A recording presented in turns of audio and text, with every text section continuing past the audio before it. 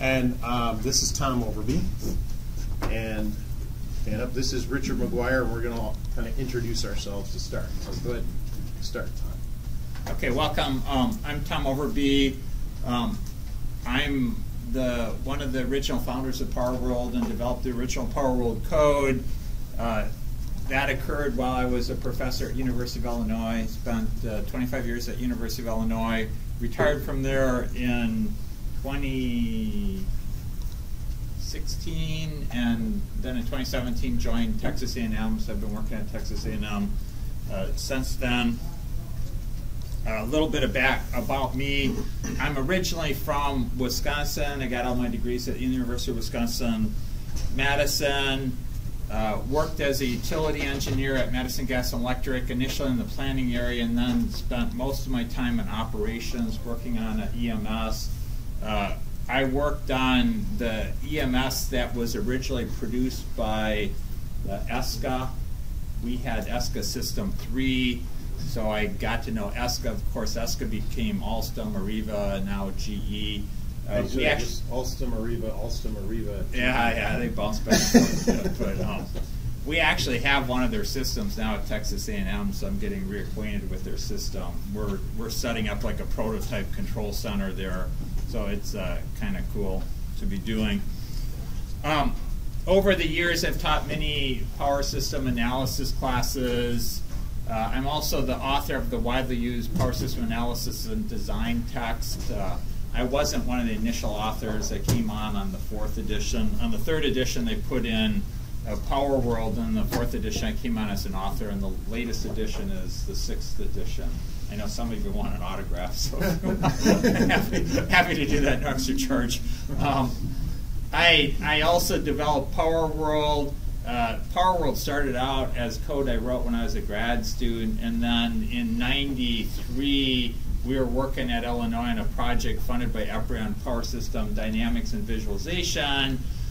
And then I merged that code with the code that I had developed for power flow analysis, and it debuted as Power World. We didn't call it Power World Simulator, but debuted at a Edison Electric Institute class that we had at University of Illinois in 1994. And we incorporated Power World in 1996. Mark Laufenberg and I and 2 other faculty members. Jamie joined as a grad student. I guess you were already there, but you weren't involved in the initial startup, but you were just about 4 months later. Then. Yeah. Yeah, one of the more fun things I got to do is be a DOE investigator for the August 14, 2003 blackout. I got to know Don Watkins from BPA as a result of that. I'm also in the National Academy of Engineering. This is a partial group of my students. I like to have them over in my house every semester. We haven't done that yet this fall. I mean, this spring. I guess we didn't do it in fall. But that's a fun part of being a professor, is you get to work with all these great students. So that's, I guess, the bunch as they were last year. And Jamie Weber. My name's Jamie Weber. I am also from the great state of Wisconsin, ironically. Yeah, we do like the Packers. Yeah, we like the Packers and the Badgers. I worked as, actually the only job I had outside of Power World was as an intern at Wisconsin Power and Light while I was in college. That's now part of the American Transmission Company, ATC is what they got folded into. I left to go to grad school in 1995 with a young professor there named Tom Overby. And I started working at this little software company while I was in grad school, thinking eventually I'd have to get a real job. And now it's 25 years later, and I'm still there. So I worked on, I was working at the company throughout my master's and PhD. Actually, it was a rather weird, awkward conversation with my advisor as to how much of the company I got if I stayed in grad school long ago. It was a healthy conversation to have with as a young student. Since that time, I've led the software development at Power World. So you know me, you know Caroline, you know Matt, you know Angel, Kyle. Basically, I mean, we're not they wouldn't call me their manager. I wouldn't really think of that. It's just more like we get together and decide what to work on throughout. So I've kind of filled that role throughout. Power World's pretty small. There's about 8 or 10 developers, so just as a team we work on stuff. All right, and for this, Tom and I are going to talk a lot more about the theoretical. I mean, that's what you want, but from this training. However, I talked to Tom and I was like, you and I are too much to listen to for 2 or 3 solid days. We need some practical stuff thrown in there. So we went out looking at our customer base and we were like, all right, who do we know who's a good presenter, who has actually done and used the software as opposed to making it? So we talked to Richard McGuire, and I'll let him introduce himself, but he's going to do the more, like, why do you even care about the theory of what Tom and I are talking about? Yeah, I'm the comic relief for all the smart guys. Any nukes? It's typically a Navy nuke at, any nukes today at Bonneville? No nukes? Really? It's pretty good. Okay. Right out of high school, went reactor power, did the whole Navy thing, which paid for school, which was a lovely thing. NAU, the only reason why I went to NAU was because I wanted to go mountain biking. Not the brightest guy right out of the Navy. My focus was either anything mountain biking, so Colorado State or NAU. NAU got back first, so there we went. Really hardware development. I was a digital guy right out of college. Went to HB Boise, did hardware design for laser jets for a number of years. Moved my family up to Spokane to get them near folks, which is an RF. Matt and I were talking about the love-hate with RF. So you can love RF and digital, DSP type stuff. You can get into that. Did that for a number of years. HP Agilent split, right? HP took the printers and computers and then kicked the rest of us to the curb, test equipment type folks, and that business folded up in Spokane. They all moved back to Santa Rosa. Nobody wanted to go to Santa Rosa. So actually took a hiatus between here and here, went to seminary for a while. That was kind of fun. And then joined Avista. Anyway, know Tracy Ralstad?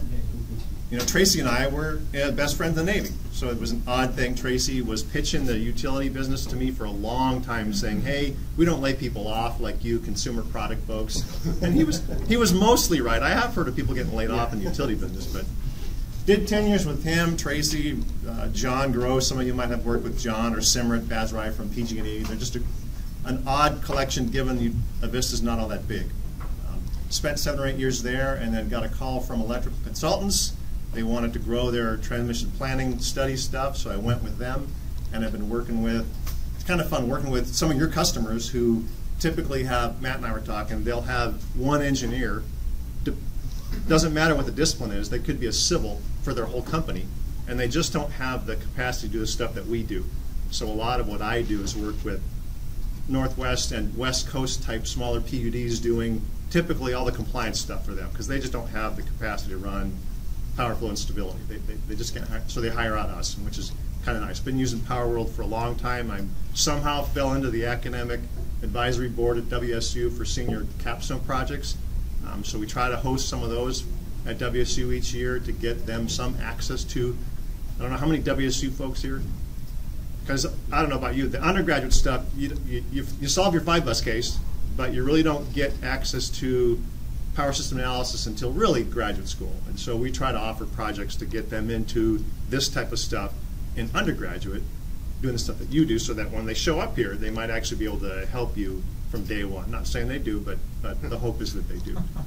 And yeah, I'll be the comic relief for this stuff, and I plan on learning like you, because I don't get access to these guys live all that often.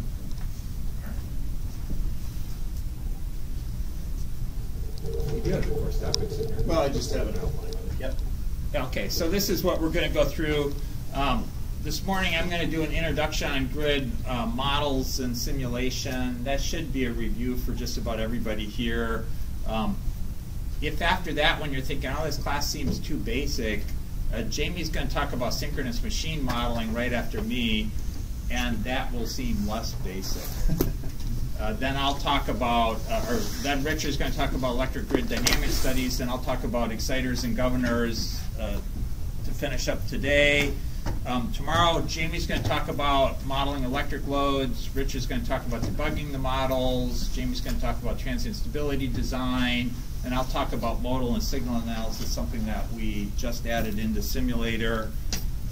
recently, and actually Jamie has just gotten interested in, which was gratifying. Finally.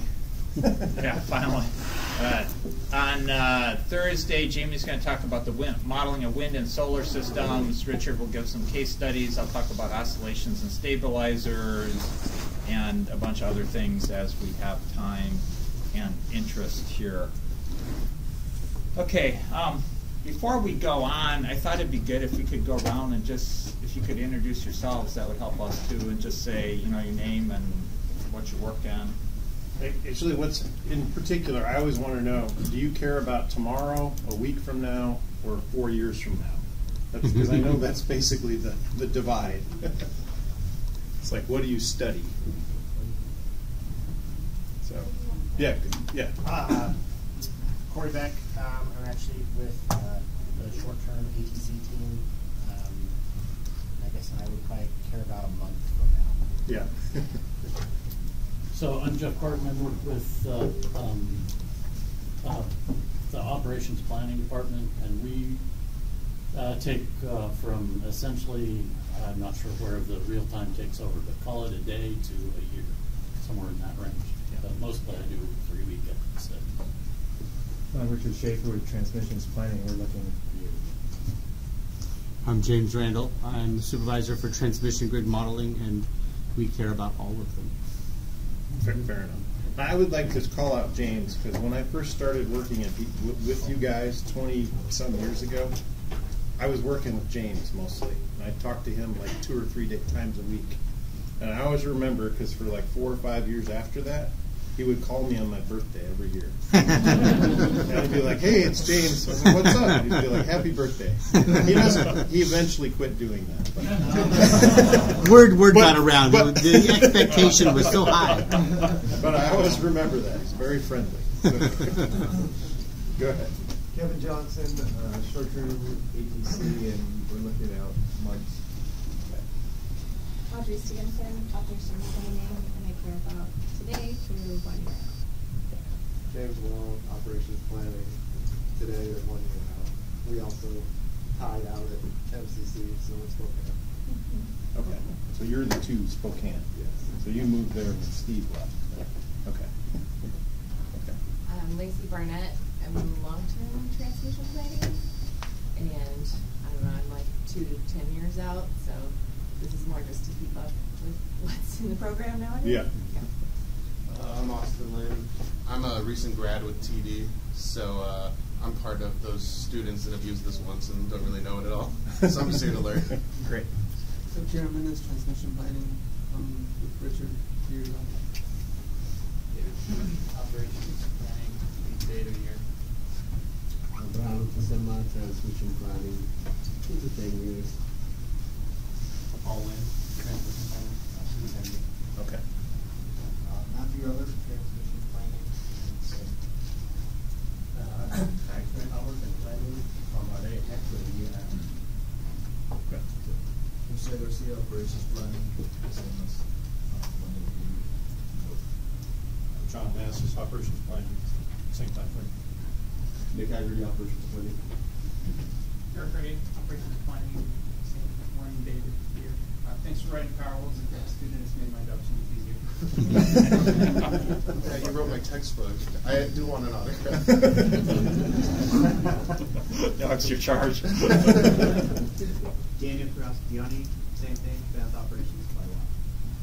Joe Mercer, operations planning. Daniel Kowski, operations control. We have a specific time frame. Nikki Cassie, transmission planning, 2 to 10 years. I have electronics version of the textbook up right now, so. He can't sign that, though.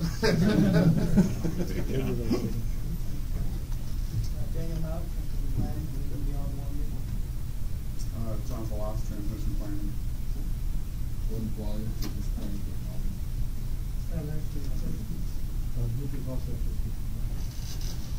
Jalen Lee, grid modeling, all time frames. Ashley Bonneville, and I'm leaving. The sign-up sheet is right here. And Matt Johnson, please grab a clipboard if there's an emergency. Okay. I hope you guys have a good day. Okay, thanks, Ashley.